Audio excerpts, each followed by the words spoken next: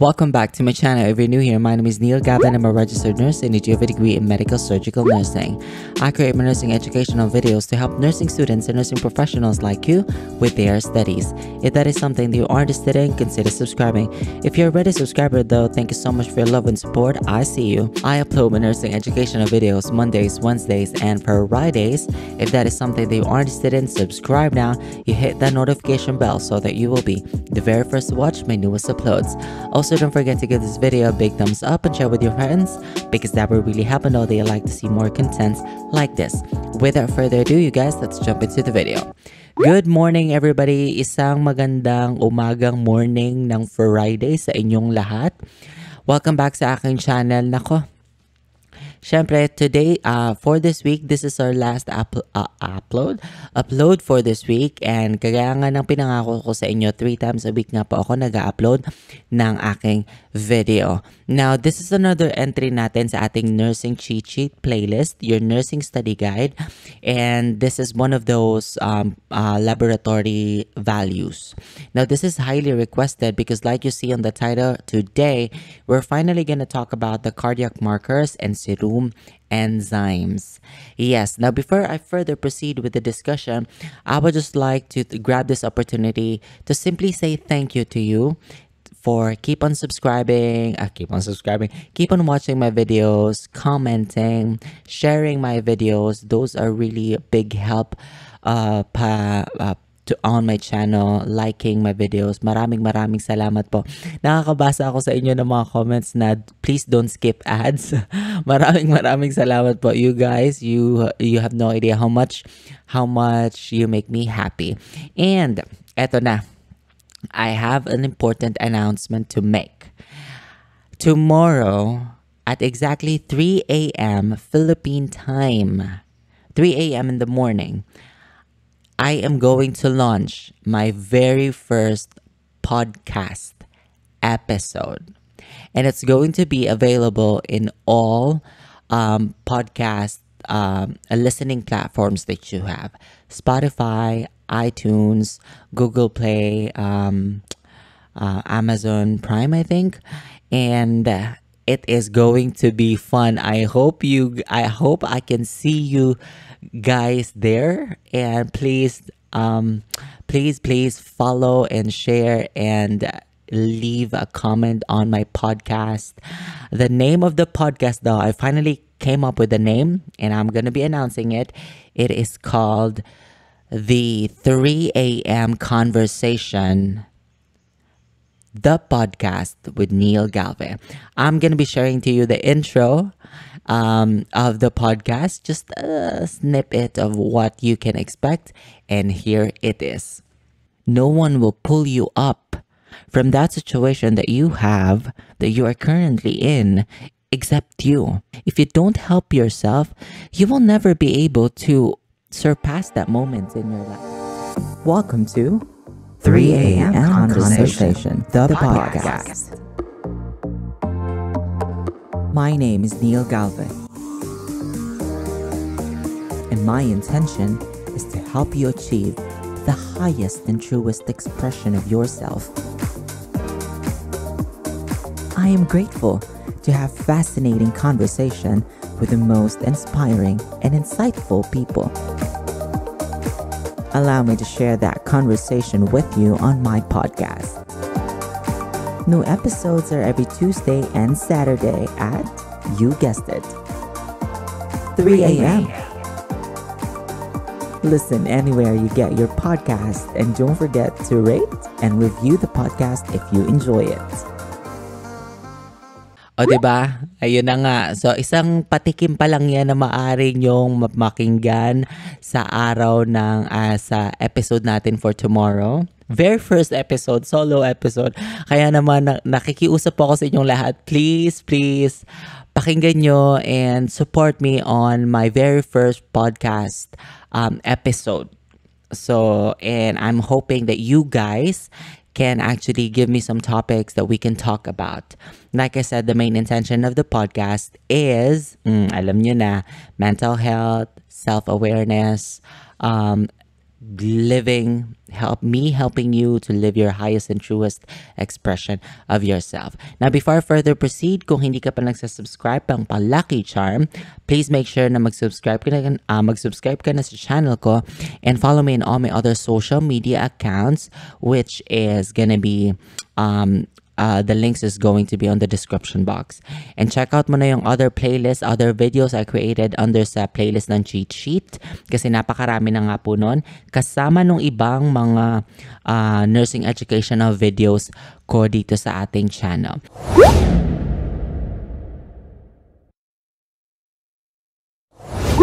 Now, like I said, this is all about cardiac markers and serum enzymes. Let this be your complete normal lab values, your nursing study guide. Alright? Now, serum enzymes and cardiac markers are released into the circulation normally following a myocardial injury, MI, as seen in an acute myocardial infarction or other conditions such as heart failure. Now, let me share to you our objectives for today. Now, cardiac enzymes po, iisa-isahin natin sila. We only have 4 cardiac enzymes. We're going to discuss the following: creatine kinase, CK. We're gonna have myoglobin, troponin 1 and troponin T, natriuretic peptides. Handa ka na ba? Handa na. Let's begin. First up, we're going to have creatine kinase, or commonly known as your CK. Now, let's discuss this one. Now, creatine kinase, or commonly known as CK, is an enzyme found in muscles and brain tissue that reflects tissue catabolism resulting from what? Cell trauma. So when you talk about CK, it is an enzyme. Normally, this is an enzyme that is found in muscle brain resulting or after a muscle catabolism. Alright, meaning cell trauma. Alright, now the CK level begins to rise within 6 hours of muscle damage, peaks at 18 hours, and returns to normal in 2 to 3 days. Please do not disregard these time frames that I'm giving you, because this is very critical and very crucial, especially when you're trying to rule out MI. Alright, 6 hours of muscle damage, peaks at 18 hours, and returns to normal in 2 to 3 days. The test for CK is performed to detect myocardial or skeletal muscle damage or central nervous system damage. Now, when you talk about your CK, you're also going to talk about your iso enzymes, include CKMB, which is your major cardiac marker when you're trying to rule out where is the damage. Yung CKMB sa cardiac muscle yon.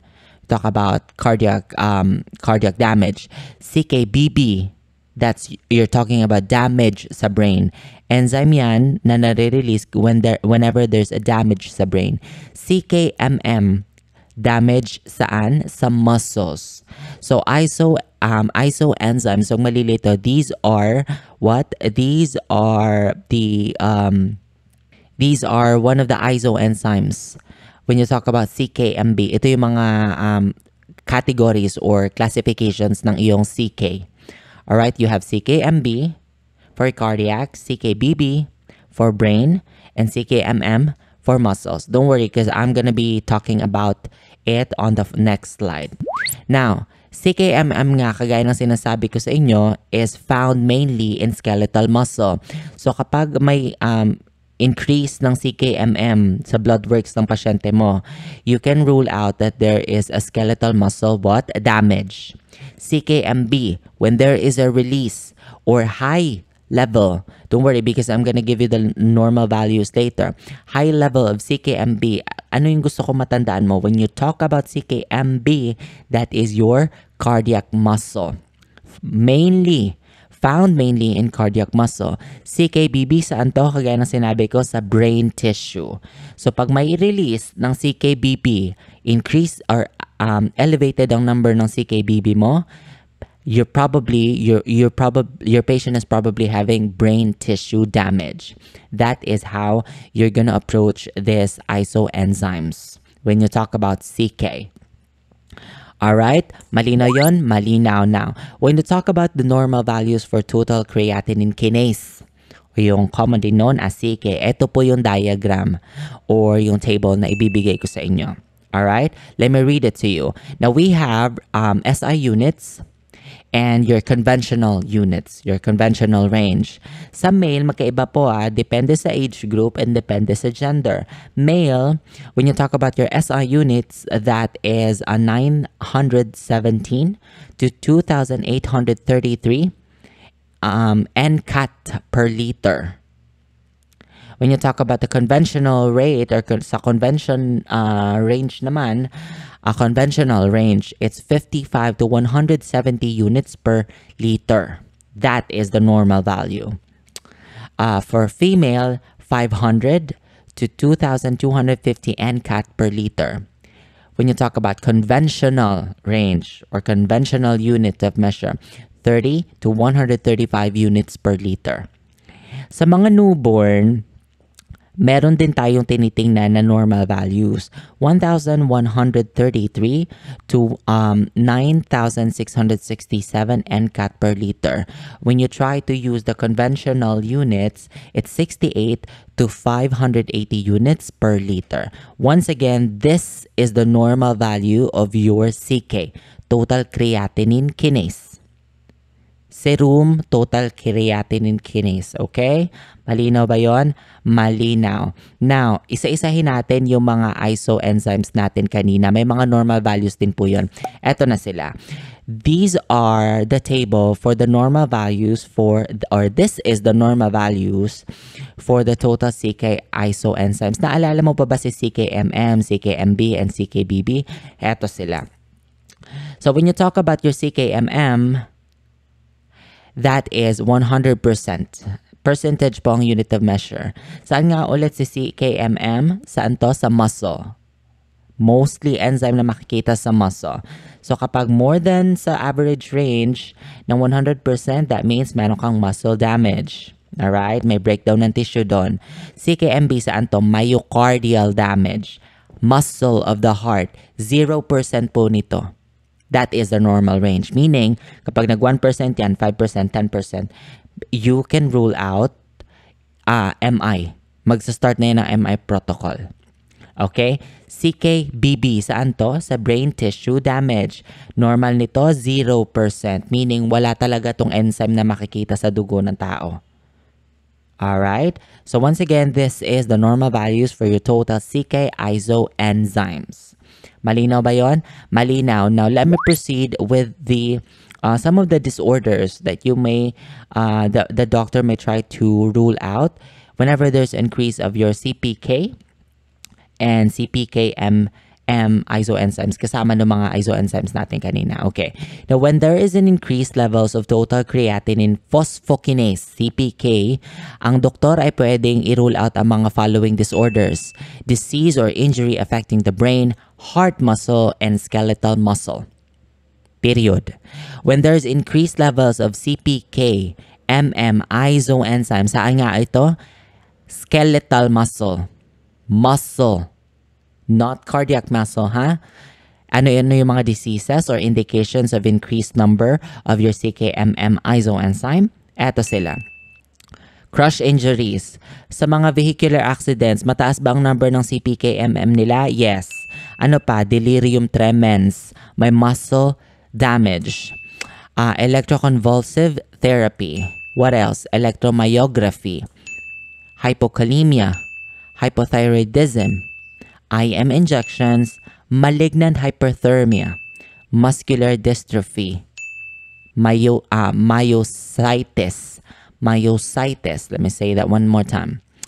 Now, recent convulsions, recent surgery, rhabdomyolysis. Now, speaking of rhabdomyolysis, meron nga po akong medical surgical nursing lecture regarding rhabdomyolysis. Panoorin mo yon, ha? Kasi nasa medical surgical, playlist ko. Pathophysiology ng iyong rhabdomyolysis. Alright? What else? Shock. You have your trauma. Once again, these are the indications or the diseases or disorders that is probably your patient is having whenever you have the increase of CPK and the increased level of your CPK-MM.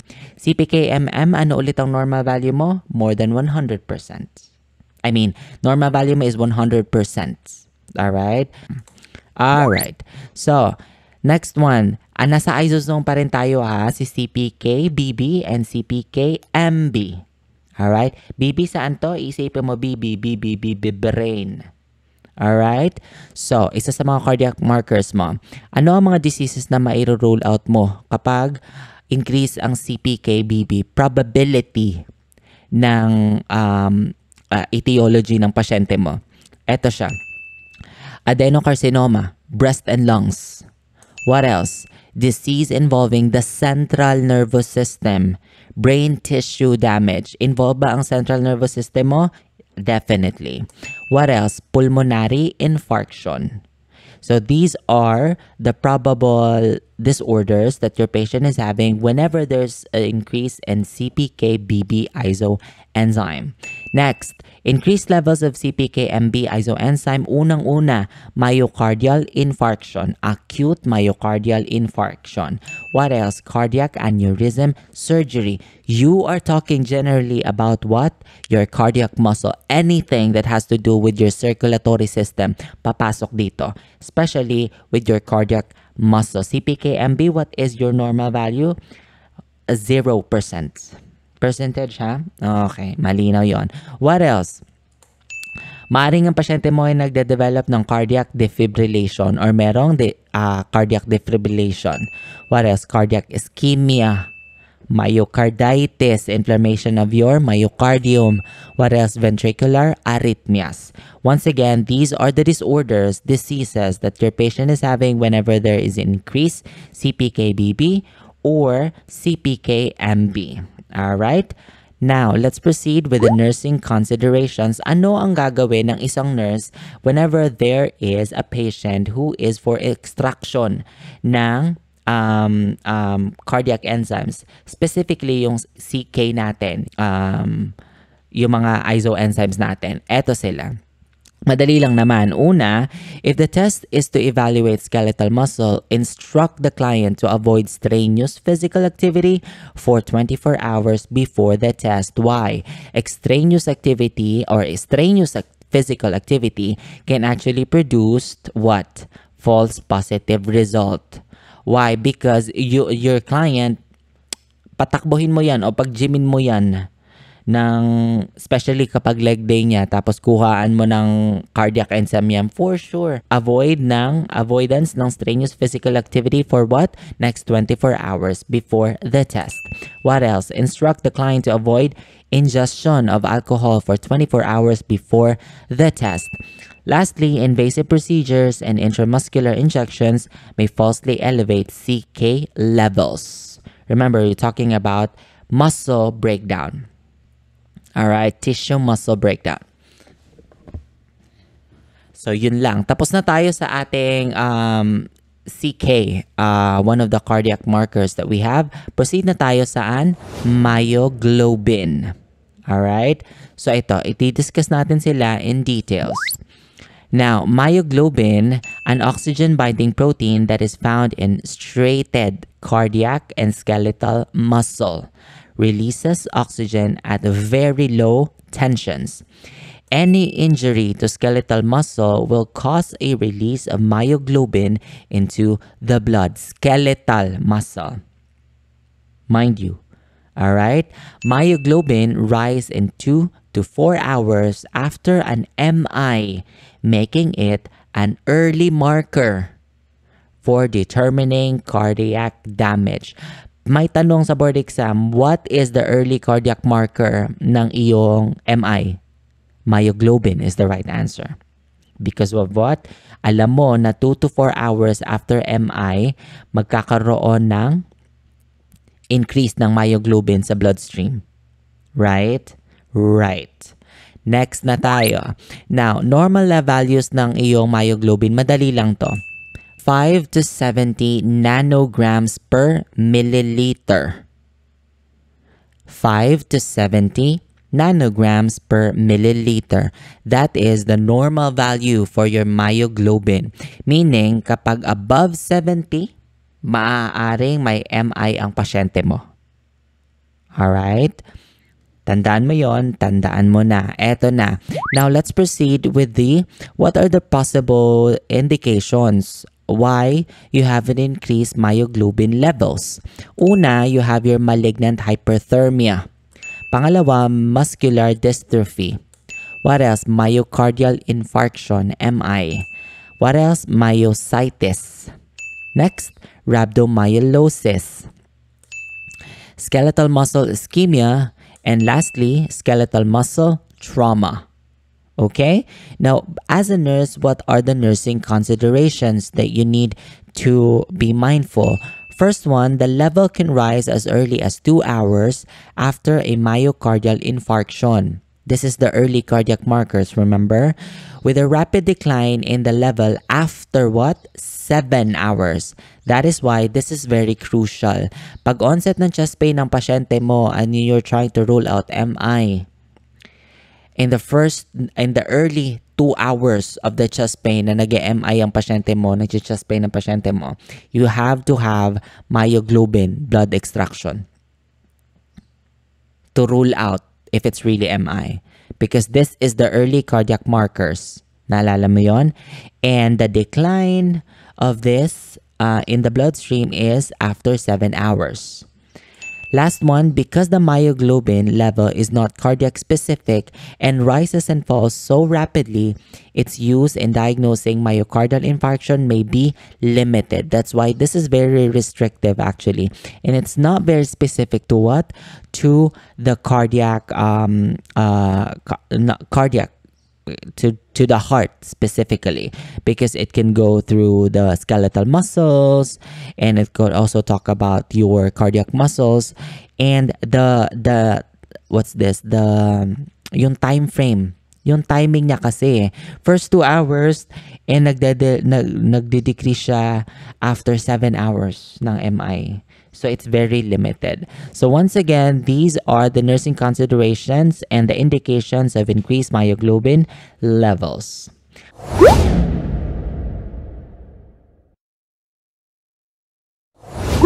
Malinaw ba sa inyo yon? Malinaw. Mag-proceed na tayo sa pangatlo nating cardiac marker, which is your troponin 1 and troponin T. Alright, hinga-hinga, nakakahinga pa ba? Of course, absolutely. Eto na. Now, troponin is regulatory protein found in striated muscle, myocardial and skeletal muscle in particular. Increased amounts of troponin are released into the bloodstream when an infarction causes damage to the what muscle of the heart? Myocardium. Troponin level ay nagtataas, nare-release siya sa bloodstream kapag may damage saan? Saang muscle? Myocardium. Troponin levels are elevated as early as 3 hours after MI. Kaya mapapansin mo sa hospital setting, ang doktor panay-panay ang pagkukuha ng cardiac markers mo. Ang palagian ng extractions mo. Kaka-extract mo pala, mag-extract ka na naman ulit because they're trying to rule out every time that they're trying to rule out MI. Troponin T and troponin 1 start to rise. Remember this, ha, makinig. After 4 to 6 hours and peaks at 10 to 24 hours. Again, troponin T and troponin 1 start to rise after 4 to 6 hours of MI and peaks 10 to 24 hours. Kaya ang extraction mo, palagian. Troponin T returns to normal values after 10 days. Troponin 1 returns to normal values after what? 4 days. Kaya mapapansin mo, kahit hindi na nag-chest pain ng pasyente mo, tuloy pa rin ang blood extraction mo ng troponin mo. Minsan 3 cycle pa yan.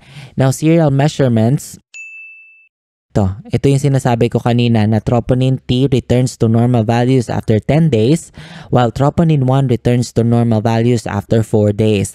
Serial numbers or measurements are important to compare with the baseline test. Elevations are clinically significant in the diagnosis of cardiac pathology. Alright? Alright. Now, let's proceed. What are the normal values for your troponins? Ito na yung table. Pakinggan, screenshot mo na. Ito na. Now, sa troponin, ang normal value mo is what? Less than 0.4 nanograms per milliliter. Again, troponin is less than 0.4 nanograms per milliliter.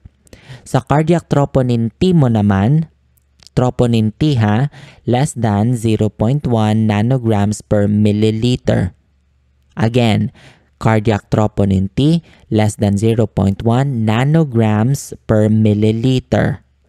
Sa cardiac troponin I or troponin 1, ano ang normal range? Normal lab values mo less than 0.03 nanograms per milliliter. Again, cardiac troponin 1 less than 0.03 nanograms per milliliter.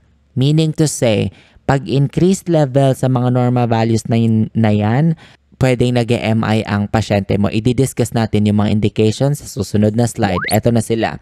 Increased troponin levels may indicate what? These following conditions. Unang-una, myocardial infarction. Kaya nga cardiac marker sila, hindi ba? Pangalawa is yung myocardial injury. What are the nursing considerations? Very important whenever you handle patients na you're trying to get the troponin levels. Blood extraction ito. Una, nurse, makinig, rotate venipuncture sites. Venipuncture sites, bakit? Kasi palagian nga po ang extraction nito. Depende sa order ng doktor. Ito siya. Testing is repeated in 12 hours or as prescribed, followed by daily testing for 3 to 5 days. Minsan may depende sa doktor. Minsan 3 cycles ng troponin, then what? ECG. 3 cycles yon every 6 hours. Q6. Then followed by every 12 hours for the next 3 to 5 days. Okay? Kasi naalala mo, kailan nawawala naalala mo yung duration o yung level ng troponin mo? Bago siya mawala sa bloodstream, umabot siya ng 10 days. Okay? Malinaw ba ang ating troponin? Malinaw. Now, let's proceed to your natriuretic peptides. Eto na siya. Now, there are 3 major peptides when you talk about natriuretic peptides. But first of all, natriuretic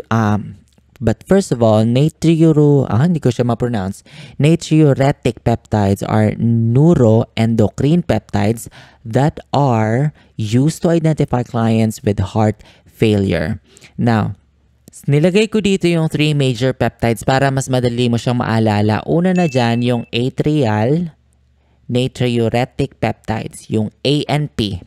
Makikita mo to sa laboratory ng pasyente mo. ANP. Now, synthesized in cardiac ventricle muscle. Brain natriuretic peptides o yung tinatawag na BNP. Now, this synthesized in the cardiac ventricle muscle. C-type natriuretic peptides o yung ating CNP, this is synthesized in the what? Endothelial cells. Alright?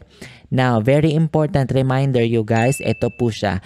BNP is the primary marker for identifying heart failure as the cause of what? Dyspnea.